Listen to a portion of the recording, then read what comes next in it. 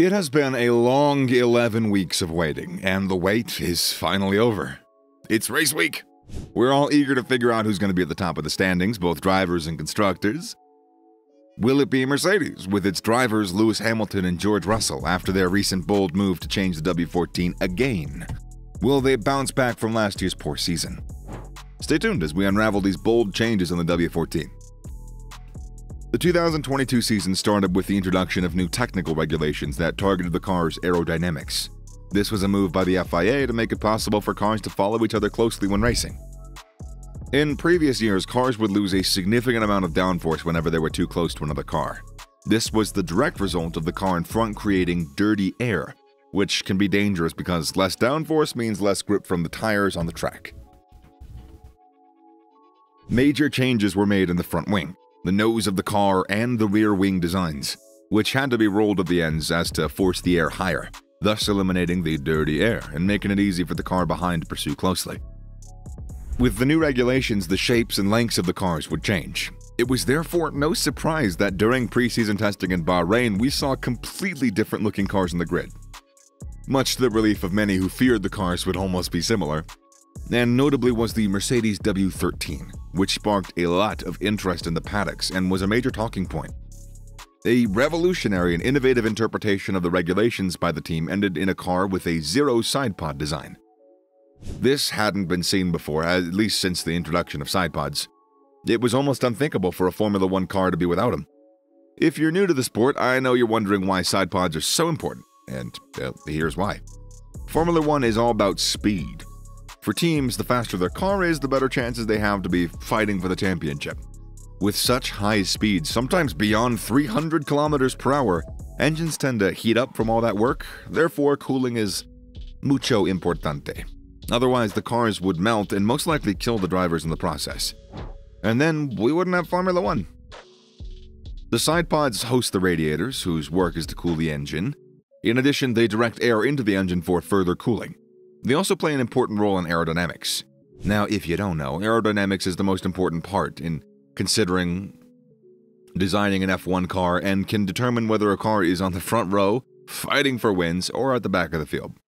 The side pod design determines the airflow around the car, which helps create downward pressure to ensure that cars have grip when tackling corners.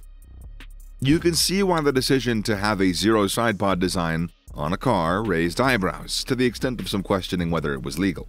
And it was. There were only two possible outcomes. Either their design would work or it wouldn't.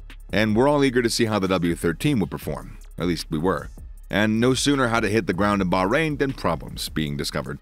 The car was prone to bouncing, making it almost impossible and painful for drivers to drive. Many claimed that the lack of side pods was the reason that this car was bouncing. However, the team was very adamant that this wasn't the case. Last month, the team launched their new car, the W14, and to the surprise of many, the car retained the zero side pod design. The expectation was that they would incorporate side pods into the car, but the team chose to stay true to their design. Team principal Toto Wolff said, "I think it's important to be bold in this sport, and I'm still proud of the solutions that were put on the car last year. Our side pod design is not something that we believe that was fundamentally the reason why we didn't perform. We've analyzed it back and forth, and as you can see, the side pods are still very different from any other car. We believe this is not a performance relative part. Obviously, there is no such thing as a holy cow. We're looking at everything." These are the first iterations of the side pods, and after a few races, they'll probably change a little. But as Mike says, if you change a concept, you can end up going 3 steps backwards or take 2 forward. I love the fact that we stayed bold and continued to follow what the science says for us. The team said that they are not one to copy other teams, unlike what we've seen with other teams on the grid who have copied, to a significant extent, the Ferrari and Red Bull side pod designs. They reckon that the W13 had its good aspects, and they decided to retain the side pod concept while adjusting what didn't work for them in the car. The team's technical director, Mike Elliott, said this during the launch. "At times last year, we were questioning ourselves and saying, have we made a major mistake? Do we need to change what we're fundamentally doing? But I think we know if we go and sort of start again, you're going to start further backwards, so you start making those right decisions. And I think although we had problems with the car last year, there's a lot of goodness in the car, and there's a lot of things that did work for us." The W14 has been ranked as the most beautiful car on the grid this season. This is due to the fact that they returned to the black livery, which the team donned in the 2020 and 2021 seasons. Unlike before, when the reason was only able to support Black Lives Matter movement, this time it's also an effort to reduce the overall weight of the car. A large surface in the car is just exposed carbon fiber. During the launch, Elliott said that the team retained the DNA of its predecessor, but also made major changes that they can only hope will be of help in their quest to win more races this year. So what are these changes exactly? For very obvious reasons, not all design changes can be made public. However, we can analyze what's visible to the human eye, for sure. Many of the W14's extremely distinctive characteristics from the previous model are carried over, such as the way the narrow vertical radiator inlets, the sizable section of exposed fore, and the way it employs the exposed upper side impact bar to guide airflow downward over the top of the side pods. On the other hand, the lower side pod outlines have been rounded in profile, fattened in the front, and lengthened in the back, a redesign set to improve the airflow's passage to the back of the car. Instead of blending seamlessly with the engine cover, the side pods now stand apart from it thanks to a tall cooling cannon that directs radiator exhaust out of the back, either side of the exhaust. The cooling outlet is positioned higher, enhancing flow into the Coke bottle region and over the surfaces around the engine cover, as well as clearing a path underneath for the suspension parts.